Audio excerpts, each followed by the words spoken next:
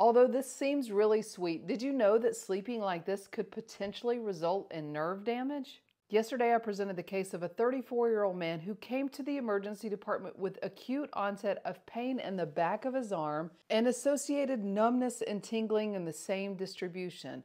And what scared him the most is that he was experiencing a wrist drop in his left hand where he could extend his wrist normally in his right hand, but this wrist just hung down straight like this and he couldn't extend it. He was kind of worried that he may be having a heart attack or even a stroke. After further questioning, he's a healthy guy, no past medical history, and takes no medications. In fact, the only thing new in his life is he just moved in with his girlfriend who lives in an older home. On physical examination, he did have decreased sensation in the radial nerve distribution, which is shown here on the back of the arm, radiating all the way into the back of the hand.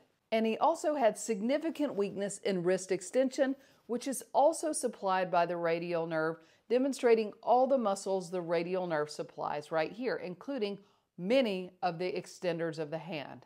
He had no associated neck pain, and it was only affecting one hand. And I gave you the differential diagnosis of 3 different possibilities. 1 being a pinched nerve in the neck, 2 being something called honeymoon palsy, and the 3rd being lead poisoning.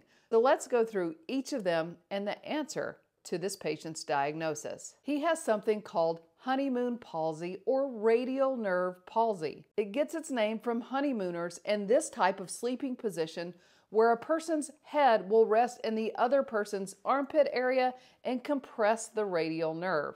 Remember, I said he just moved in with his girlfriend. Here's the anatomical course of the radial nerve, and you can see that right in here, the nerve is superficial and can be subjected to compression. And you may have also heard it go by Saturday night palsy or crutch palsy. And they get the name for the same phenomenon. Here, if it's a Saturday night, maybe you've had a little bit too much to drink, you drape your arm over a chair and fall asleep, it can lead to compression of the radial nerve.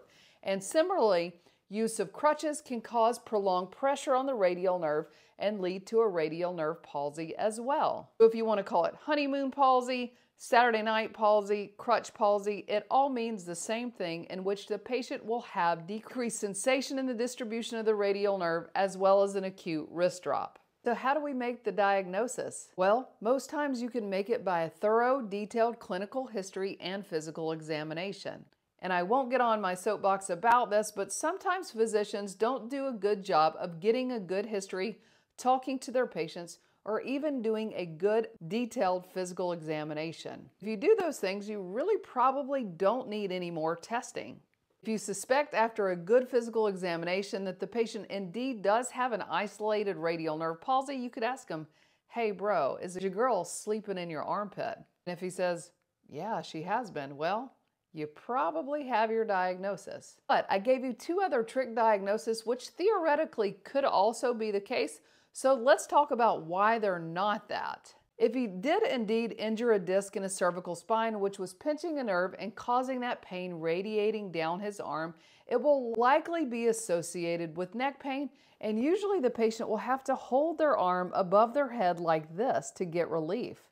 I can't tell you how many times I walk in a room with a patient with an acute disc herniation and they're just hanging out with their arm above their head, and I can walk in and make the diagnosis. It's actually because if you hold your arm in this position, it takes the pressure off the nerve and makes the pain much better. Maybe if you're unsure, you could always get a cervical spine MRI to rule out a pinched nerve in the neck.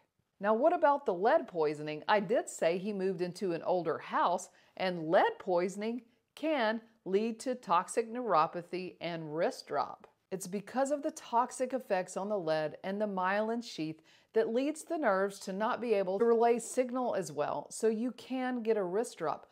But I said that only one wrist was not working well, and in lead poisoning, almost always it's bilateral wrist drop. Because the lead wouldn't choose which particular nerve, it usually affects both. In fact, lead poisoning is also associated with abdominal pain and anemia, so a simple blood test may help you rule out that as well. Lead poisoning impairs the heme synthesis in our red blood cells, and we don't produce as many, so that leads to the anemia. There is also a blood test to check for the levels of lead. So we made the diagnosis of honeymoon palsy. Now what? We love it in medicine when something causes something, you just stop doing that and it should get better, right?